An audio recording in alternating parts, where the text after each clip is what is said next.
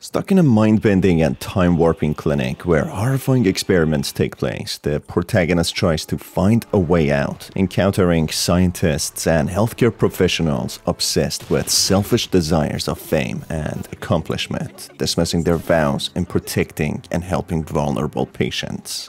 Heilwald Loophole is by far one of the best indie games to be ever released, with complex underlying social issues, twisted plotline, and complex characters which explores many horrifying real issues in a nightmarish style. The unnamed protagonist of the game finds himself thrown into a room from a higher level with collapsed floor, having surgical lights seemingly having been part of a cruel experiment. Apart from the obvious, there's not much the protagonist remembers and understands, apart from wanting to get out of this nightmarish place. The game starts with Dr. Randolph, the senior member of the clinic, speaking at a podium that, under his management, being newly instated, a new medical era and research will begin, where no one will ever die under his supervision. If that sounds ominous, it sure is, as we will soon learn about the lackluster efforts of Dr. Randolph truly caring about patients and simply wanting the glory in his accomplishment, performing cruel and inhumane experiments. After waking up from the fall from the upper floor, the protagonist awakens in what seems to be a series of storage rooms, where he meets Dr. Randolph himself, who in a reassuring manner informs the protagonist that he seems off and sweating profusely, and simply by following him to his office, he will find a way to help him. In here, the patient must be very obedient and follow Dr. Randolph step by step, as otherwise, Dr. Randolph will assume the patient as being uncooperative, and using sedatives, he puts him in the temporary prison. Awakening in the clinic's prison, the patient finds a document in one of the cells which entails how the previous senior practitioner, Dr. Friedrich Erlenmeyer, was replaced by Dr. Randolph. Dr. Erlenmeyer seems to have been a widely respected and loved senior doctor who possibly had more humanity and compassion, replaced by a fame-hungry and research and science-driven person who wouldn't let anything get in his way of achievement and scientific breakthroughs. This strange prison has several locked doors, with the patient having to open a heavily guarded and alarmed door to get to even a stranger, grave-like place with surgical lines, which similarly to the beginning of the patient's journey, throws him to the lower level back in the storage rooms, where he has to repeat his encounter with Dr. Randolph in a seemingly perfect loop.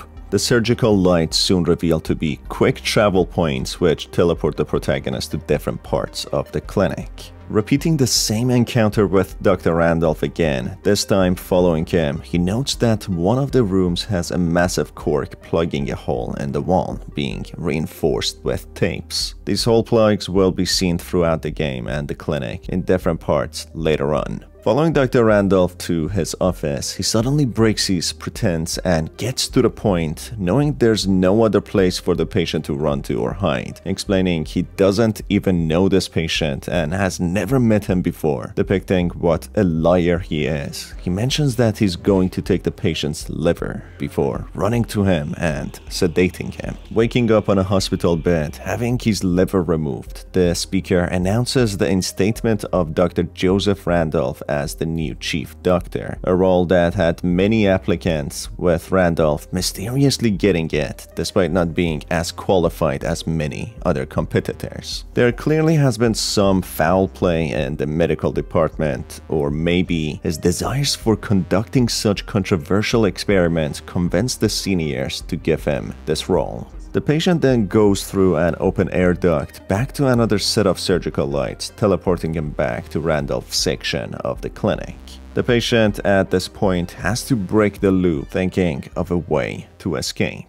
Finding several syringes in one of the storage rooms, despite being used and emptied, he gets an idea to maybe he can find a sedative and inject Dr. Randolph in order to escape. That is exactly what the patient does, running from Dr. Randolph and hiding in a room where he finds a sedative, which he uses to stab Randolph with to knock him out. This allows the patient to steal his keycard and access another part of the clinic. The key allows the protagonist to enter the sick ward, a horrifying section where the vulnerable, sick, and terminal patients are kept, being badly mistreated. The dirty and stained curtains and beds, including the hospital gowns the patients wear, coupled with the patients being in constant state of pain, neglect, and malnourishment, paints a sickening image of how the invisible patients are truly treated within the closed doors of Heilwald Clinicum. Navigating his way through the dirty and smelly maze of chaotically allocated hospital beds and curtains, the protagonist finds a crowbar and a wall plug reminiscent of what he saw earlier in Dr. Randolph's office, as if representing that secrets are hidden within this clinic and shouldn't leak out. Soon, the patient encounters Nurse Heilwald, a speedy nurse who thinks she treats her patients well and takes good care of them.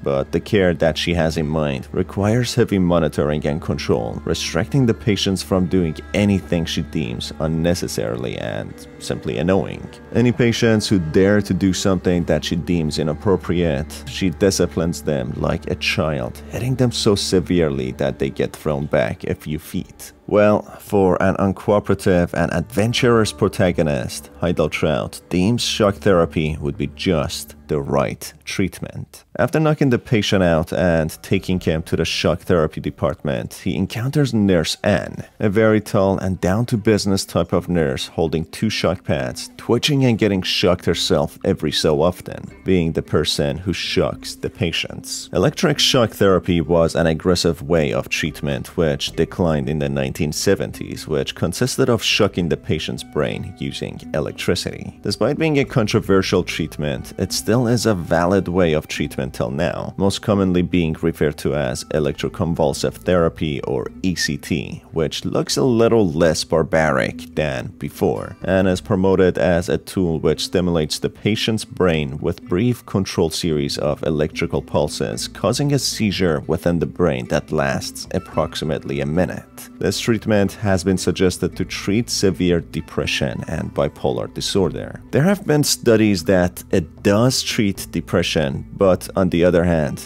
there have been many studies that one of the most common side effects is memory loss. And of course, as it is a very aggressive treatment, it could lead to brain damage. Nurse Anne instructs the protagonist to take a seat until his turn for the treatment. As she leaves, the protagonist quickly finds a way around her to find the maintenance key, finding another one of those notorious wall plugs, using the key to access the maintenance room. In there, he turns off the electricity and tampers with the generators, which causes Nurse Anne to check on them, shocking herself unconscious. This allows the protagonist to collect her key and access the sick ward. Going back to the sick ward, the protagonist encounters a crawling patient who has soiled his pants, clearly being in a horrible state of care, begging him for a glass of water, after showing the protagonist the state of the restroom that he tried to use. If the protagonist fails to fetch him a glass of water, this patient, who is referred to as the neglected patient for clear reasons, tells on him, with Nurse Heilwald coming to sedate him with her special method: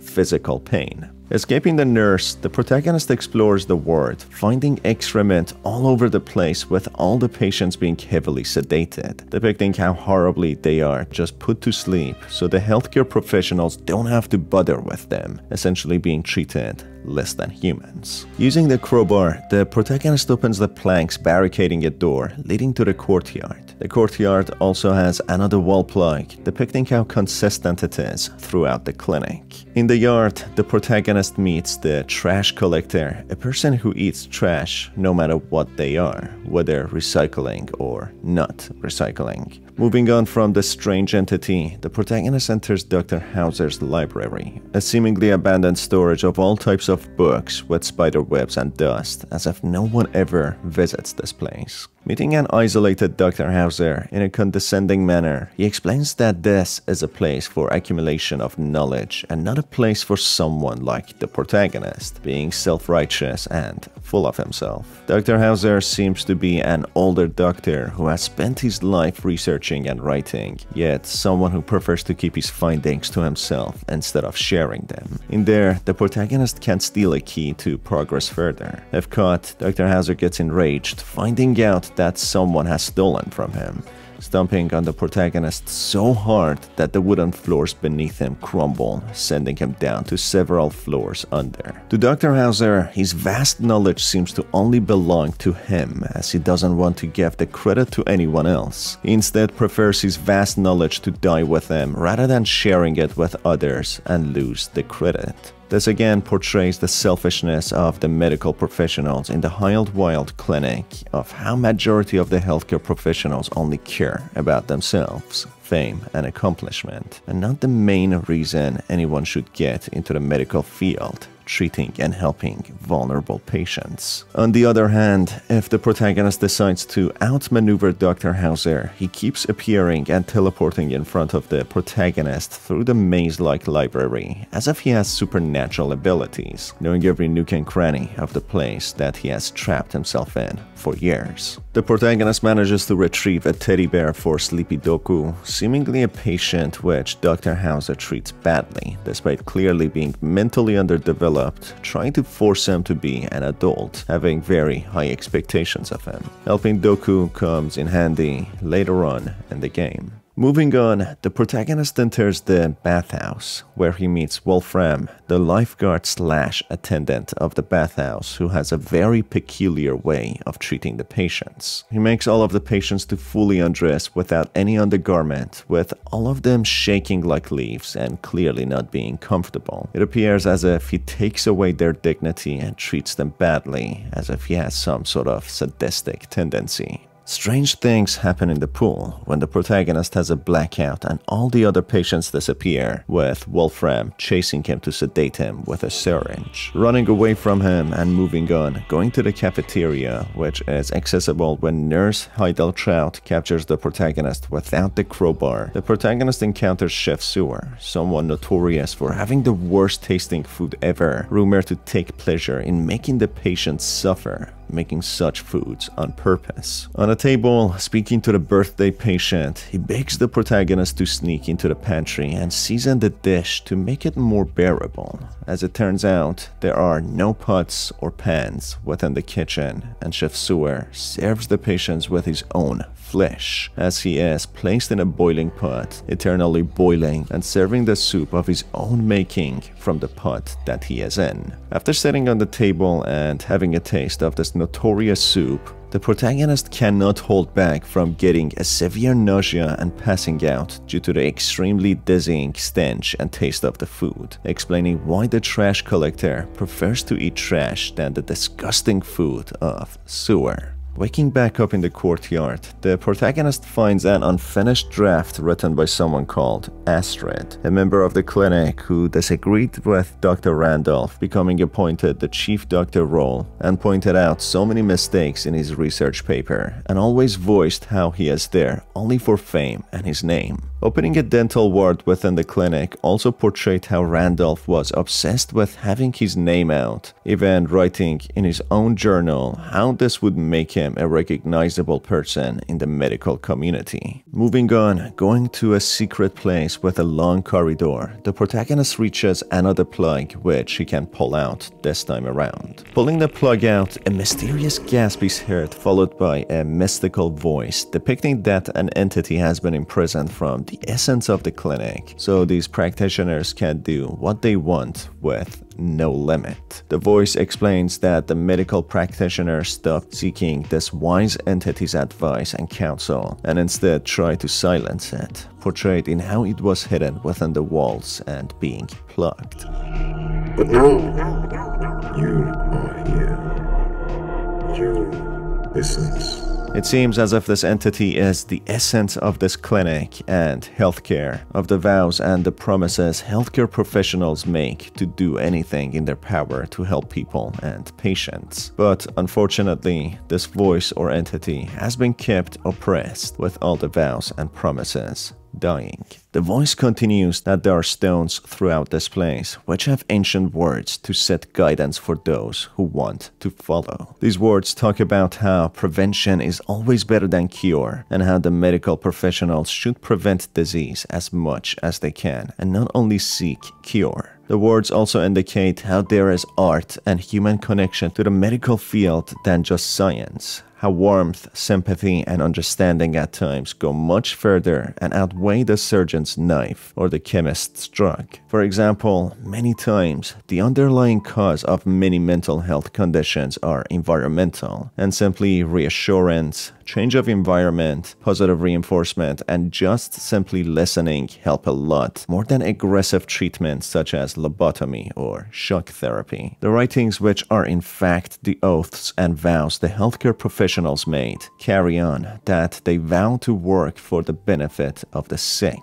avoiding overtreatment and therapeutic nihilism, depicting how many of the healthcare professionals use the patients as subjects to do their own bidding for achieving fame or releasing their own frustration. Another statue depicts how it is important to value other scientific finds from the past and continue in their footsteps and better them. And when they do better than them or discover new things, to share them so others can benefit from them. Clearly a hint at Dr. Hauser, who was so self-centered and in competition with Dr. Randolph that he prefers to die with his knowledge than to share it, just not to get the credit and praise. In another courtyard lies 7 different marble statues, one standing as a judge, being Dr. Friedrich, and the other 6 being the perpetrators, the people in the clinic whom each had a role in making the patients' lives miserable. As the writing is engraved in the statue, it reads how good is a broken oath, pointing to the oaths that they made to prioritize the patient's health and well-being, physically and mentally. The statues belong to Nurse Anne from shock therapy ward,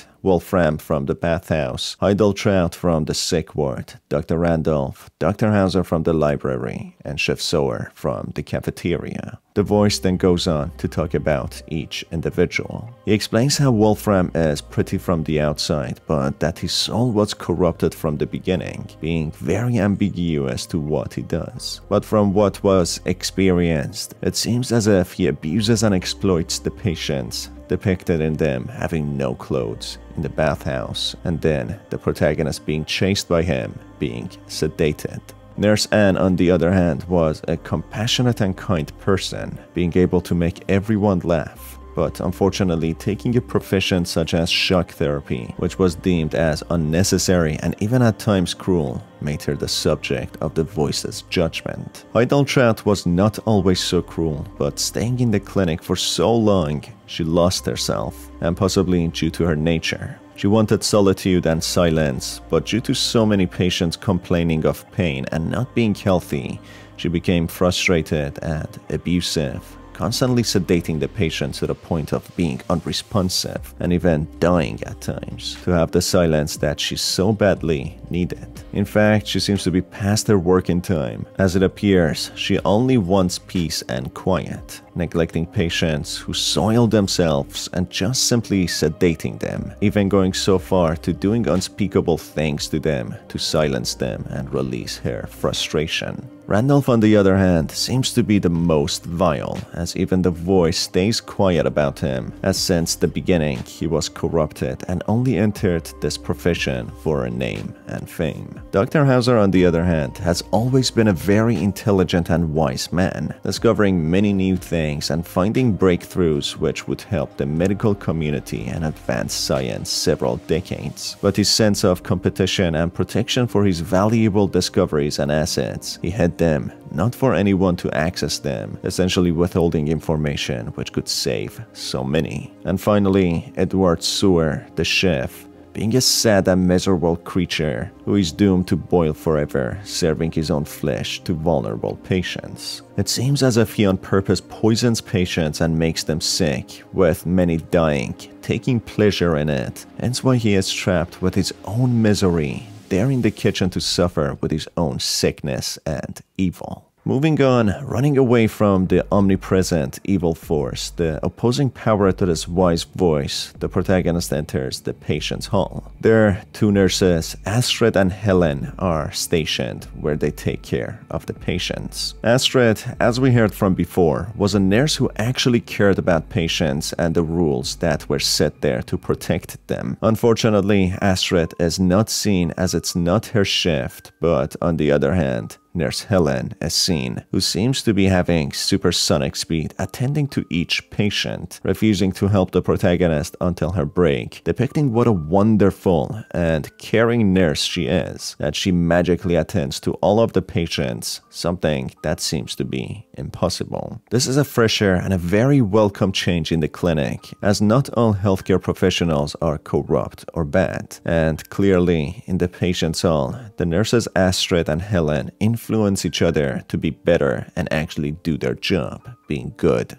to the patients. During her break, Helen explains how she is working twice more, even taking Astrid's shifts, saying that she hasn't been showing up. This might be a hint that her disagreement with Randolph made her disappear without a sign, as if she has been killed or removed from the clinic without anyone's knowledge. Helen asks the protagonist to fetch her 2 special medications as she is unable to leave due to having so many patients to take care of, being such a wonderful nurse. The protagonist goes to the old ward to fetch the medicine when she encounters the iron lung patient with arms only sticking out. What's interesting is that person or entity is actually holding the medicine, offering it to the protagonist, as if trying to help the patients in the patient's hall and help Helen. After fetching the medicine, the wise voice appears, explaining that this horrifying scene is of no one else but Nurse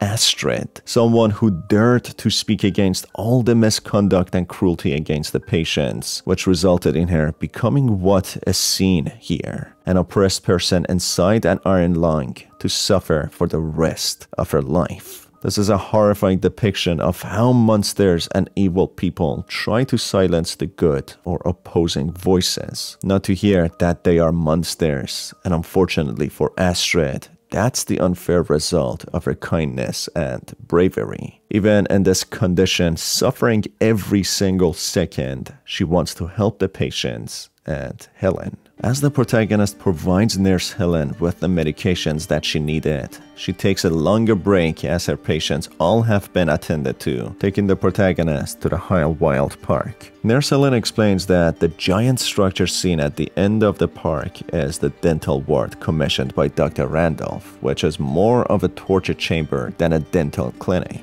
A place without windows and massive ventilation shafts all over the park, which let out foul odor and steam, as if Dr. Randolph is doing no good in the shady dental clinic that he founded. Finally going to the dental facility, the selfishness and arrogance of Dr. Randolph is instantly seen on how he has decorated this place with his own marble statues, as it's the only place that he could do as such without Dr. Friedrich's statues. In there, the impatient nurse Sabine attends to the protagonist, who informs him to follow her for his dental preparation, examination, and treatment. And based on what we have seen and heard so far, this will probably not be a dental treatment.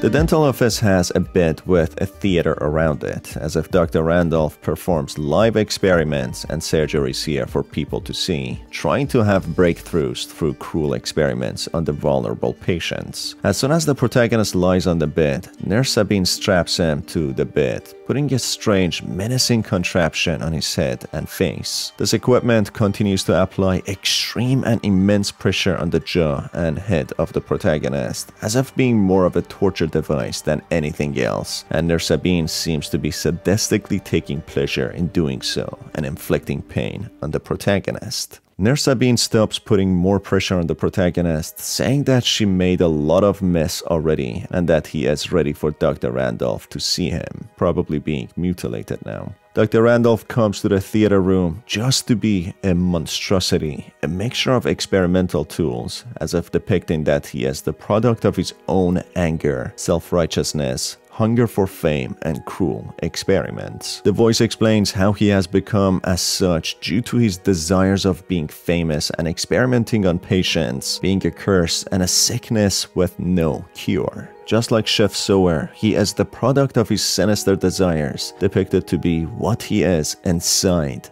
A monster, a mechanical being who wants to run tests and experiments. The voice says his sickness and desires have infected everyone around him and himself including the voice and the protagonist, and that it needs to end when he falls through a deep hole down in the middle of the courtyard with all the statues, with a pool of blood forming around him, seemingly killing him, while being watched by all the perpetrators and Dr. Frederick. The surreal journey ends with the ambiguity rising to who the voice is and why it mentioned that Randolph's sickness specifically infected the voice and the protagonist, and who the protagonist truly is. There's no question that the Heilwald Clinic was once a very well-known place for healing and treatment, overseen by Dr. Frederick, with his statues all over the place acting as a testimony for his greatness and how he acted as a mentor and supervisor to ensure the place runs as it's supposed to, with all the medical professionals upkeeping their vows and oaths. However, as time passes, Dr. Frederick is replaced by Randolph, a fame-hungry, self-driven individual who is in this profession just to become well-known in the medical community. The clinic goes into a state of neglect, with all the other professionals giving in to their corruptness. Randolph even goes so far as creating a structure he refers to as the dental clinic, while in fact he tries to perform controversial and frowned upon procedures to advance science very quickly in his own way. As Helen describes it, the structure acts as corruption in the once beautiful park, with massive vents letting out steam and foul odor. It seems as if Dr. Randolph performs inhumane experiments within these facilities, using vulnerable patients who have no one and cannot stand up for themselves. That is why there are no windows, so no one can see the outside or within this horrifying torture chamber. The aftermath, suffering under such horrendous procedures to clear any evidence of his crimes and atrocities, Randolph burns the victims, hence why the steam and the bad odor. The game in general was depicted in a surreal and metaphoric way, and Randolph can be seen devolved and transformed into a mechanical monster, seen through what he truly is within. A psychotic monster who is obsessed with getting a name for himself quickly within the medical community, doing anything to achieve that, including unspeakable experiments, essentially becoming a product of his sinister desires, dismissing all the vows that he made. The voice, on the other hand, could be the essence of this clinic and the good that it stood for, but it was silenced and plugged shut as the healthcare professionals decided to give in to their frustration and evil, selfish desires. The voice, acting as the soul of this place, stood silent and restrained, watching the horror from close by. The protagonist, on the other hand, towards the end, is revealed to be someone Randolph had personally impacted, including the voice being something so close to him. In my opinion, the protagonist seems to be the conscience of Randolph, who is powerless to what is happening and can only witness the horror. However, at the end, he manages to overcome the selfish desires of Randolph and kill the bad side, thrown into a hole observed by all the statues. That's why the voice pleaded with the protagonist that there might still be time to fix things. So the voice could be the combination of the vows and oaths and the essence of healthcare and the clinic, including the wisdom of Frederick and his teachings, pleading with the conscience of Randolph to be a better version of himself.